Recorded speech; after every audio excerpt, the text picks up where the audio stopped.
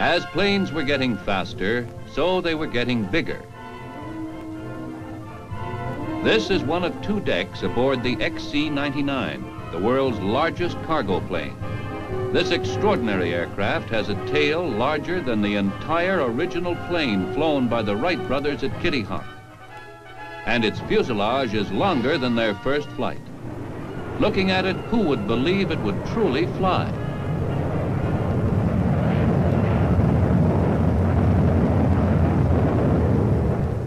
But it does.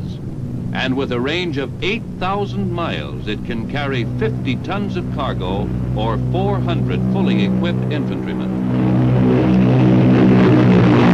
Despite its size, however, it requires only a 5-man crew.